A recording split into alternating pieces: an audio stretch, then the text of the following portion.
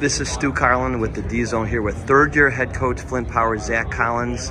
I know you guys didn't have the outcome you wanted, but you showed up. I mean, and played well. It was a competitive game. It was a game of runs. Yeah.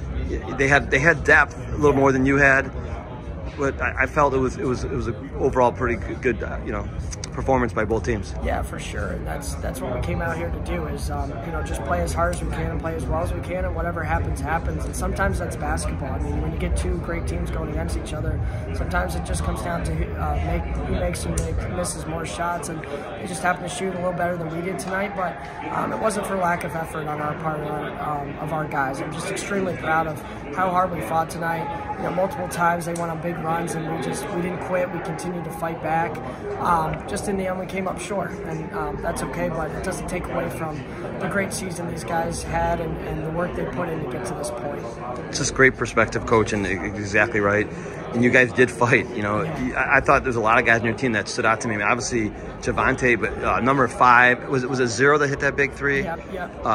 And you got a lot of these players coming back. I mean, a couple of them are seniors. Yeah. But you have a pretty good makeup for next year. Yeah, no, for sure. And Javante had a great game, and Connor's been hitting big 3s for us all year. Baylor, he was huge for us today with his defense and finishing around the rim. And I just thought overall the guys that played, Christian, Dempsey, Jesse, Grant, they all gave us something out there. They all battled. They all gave us toughness. They fought every possession.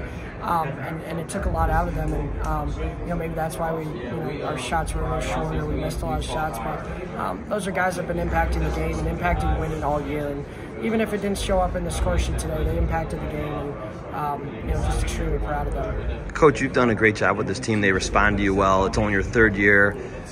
You were a top 50 team, which in the whole state, which is obviously impressive, and you got to the Breslin. So yeah. I know you got to feel a sense of accomplishment. So. Oh yeah, I told the guys in the locker room, man, I know it sucks right now, but you're going to look back at this as one of the greatest achievements of your life. I mean, because it really is to get to this point. Yeah, just getting here. Exactly, yeah. To be one of the last 4 teams in Division II here. I mean, unfortunately, only one team gets to go home happy at the end of the day, and the other teams have to, are upset that they didn't win at all. But yeah. So that doesn't make everybody else a failure of a season. And exactly.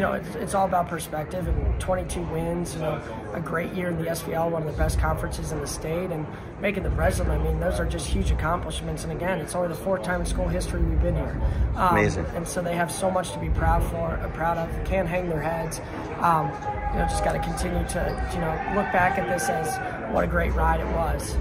Hopefully we'll see you here next year. I know Ross is not happy. He wants more. He wants more. All right, that's the goal. All right, Zach. Thanks. We'll have some hungry guys. Thanks for talking to us. Yep, you're welcome. All right, man.